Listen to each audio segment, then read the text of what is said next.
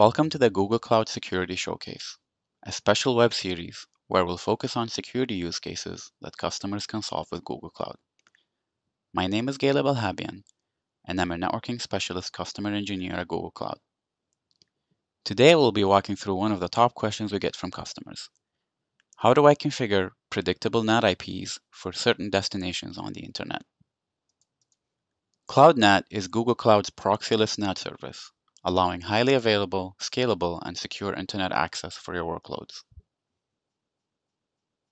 Using the NAT Rules feature of Cloud NAT, you can configure certain destinations to use dedicated NAT IPs, which then makes all communication to those destinations come from a predictable IP address, regardless of which instance in your VPC or subnet is communicating to those external destinations. This predictable IP address can then be allow listed or used in firewall rules on the destination side. Note that NAT rules are only available for NAT gateways in manual IP allocation mode. To demonstrate how NAT rules work in a simple demo, let's switch to a test consumer instance that I've created. In this example, I've already set up a VM behind a simple NAT gateway with an IP manually allocated. As I'm issuing a curl command to two test servers and a public IP reflection endpoint, notice how all endpoints see me coming from the same IP address, which is in fact the IP address configured on the NAT gateway at the moment. Both DB1 and DB2 are running a simple IP reflection service that just echoes what NAT IP the consumer instance is using to reach the internet.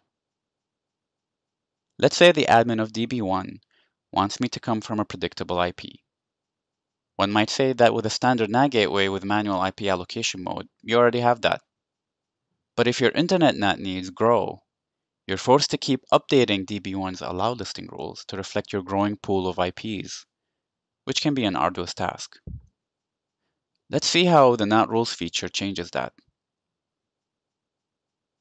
I'm going to configure my NAT gateway in Google Cloud Console. Scrolling down to the Cloud NAT Rules section, I'm going to add a new rule to match DB1's IP address. And I'm going to configure that this rule use a special NAT address, in this instance called NAT address2, that I've pre-created.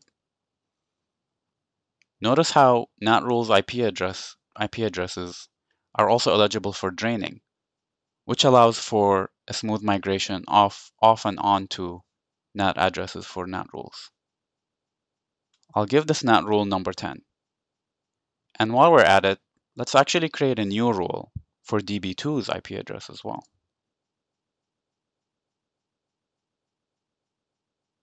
And I'll tell this rule to use NAT address 3, which I've also pre-created.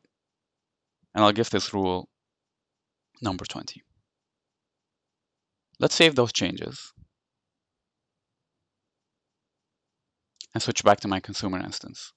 Now, repeating the same commands, I get different IP addresses for DB1, DB2, but my public IP reflection endpoint is still reporting me coming from the same NAT address as before.